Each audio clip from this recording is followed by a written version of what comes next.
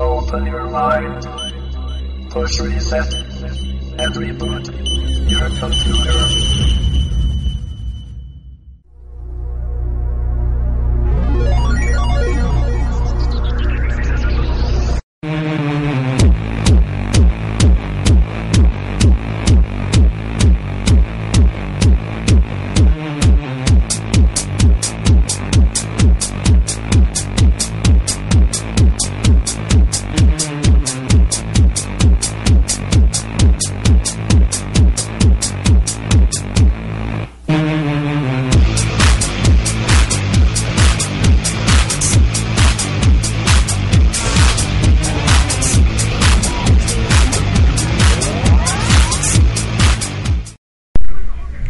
Hi girls, this is T from PNT TV.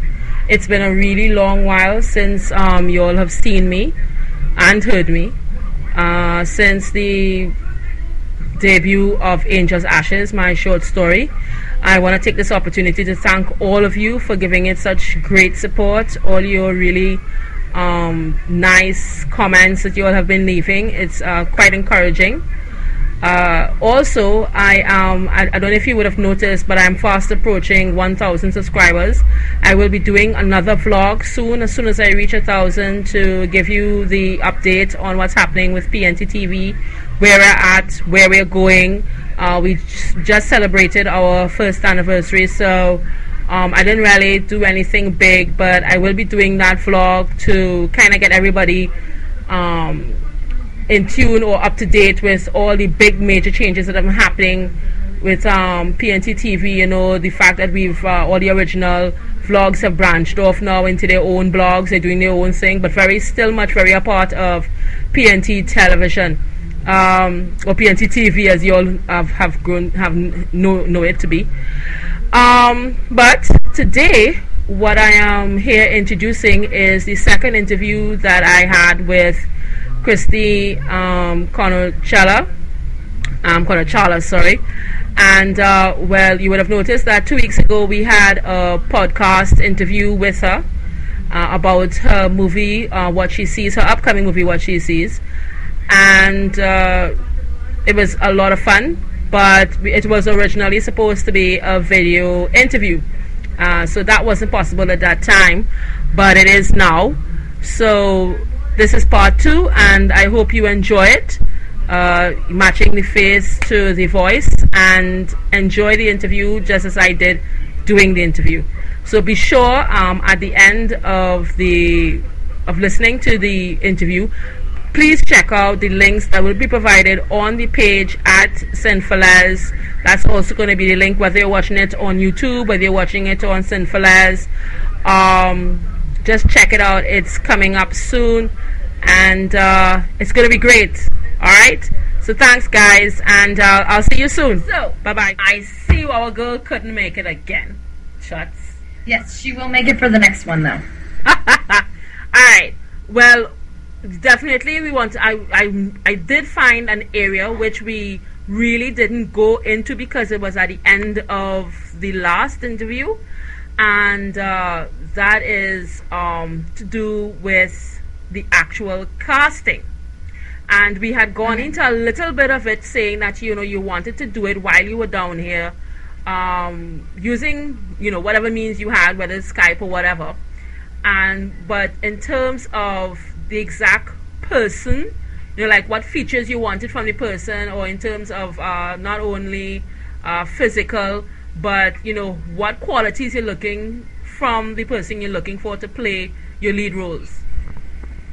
Okay, actually I just had a conversation about this yesterday. Adrienne is between the ages of 34 and 45.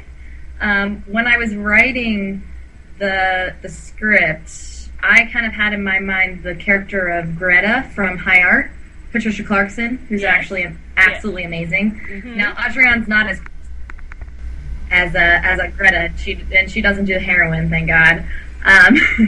But her kind of likeness is what I had in mind, where the monotone kind of way of speaking, a very, very strong way of speaking, and a little bit taller. I imagine strawberry blonde hair. but just to get a visual, Patricia Clarkson from High Art for Adrian. Now Emily, Bianca and I kind of butt heads about this because I imagine Emily as being a blonde girl with green eyes, and Bianca imagines her as black hair and kind of like dark, more gothic features. So I'm very open to interpretation on the Emilys, depending on who I decide as my Adrian. Adrian is obviously going to be the most important for me to cast, and then I'll cast Emily based on the chemistry and how they look together and things like that. So yes, so those are those two characters. And in the script, I have Emily. She has green eyes, but I'm being very open depending on who we get as far as our cast, as far as people contacting me.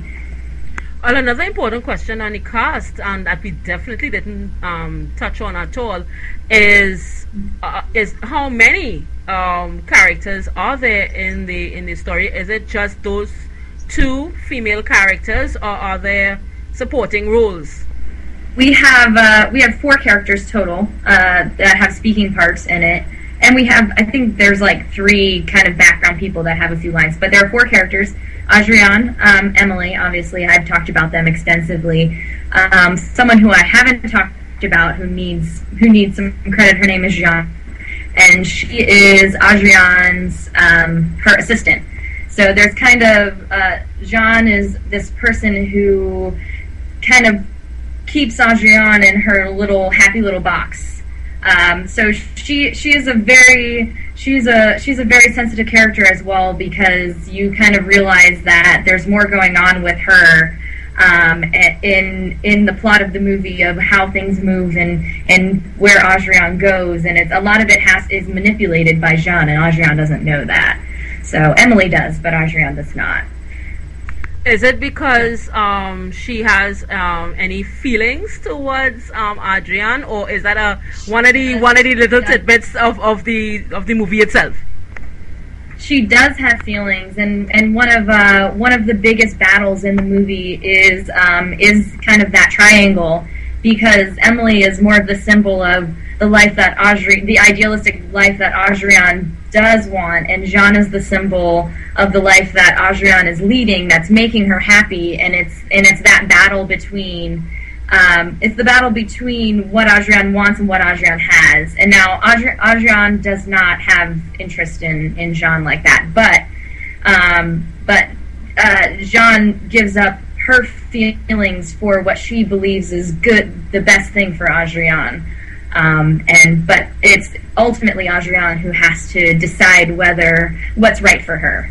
So the problem is there's these people around her that are telling her where she needs to be and what she needs to do, but the main problem is that she needs to know and understand for herself what's best for her. So that goes back to that internal battle with Adrian. Okay. All right. We swerve in a whole circle here. I remember you telling me that you were on your 7th version of the script. Yes. Have you decided if that is the final, or is have you been screwing around with your brain as you have plenty time to put in more things or take out some stuff? Well, I'm definitely not taking out anything, because I still, when I read the script, have this feeling that there's just one element that's missing. I haven't figured it out yet. I went to, as you know, I went to Chicago for a couple days. So when I was going, I had made the decision that I was totally going to distance myself from the script altogether, so that when I came back, I could read it as if I hadn't read it 1.5 million times. So I just read it before this interview to kind of get back into kind of the feelings that we had the last interview that we had. But I'm going to sit down today and go through it and see what I can add, what would make the story, make me happy as far as the end of the story. I'm hoping that this and whatever I write within the next few days is going to be done. Put it to the Writers Guild, and then print it out and send it to all the people who are involved now. Okay, one of the other questions is one of the most important. What genre would you put What She Sees in as of this moment? Oh, it's definitely a drama.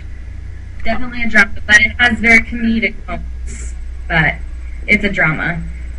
You wouldn't say it's also a bit of a romance? It is. Well, a romantic drama with comedic moments. Perfect. That's perfect. That's perfect. It's my own. Pardon?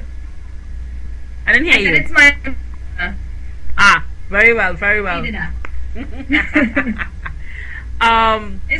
It's just a good movie. What I did ask some of our members to help me with some questions, or what do you think, what direction you think I should go with, since that we've learned a lot about the film. They actually gave me a couple of the questions that I asked you in terms of what else I had to ask. But one of the, actually the number one question from everybody was, ask her about herself. So,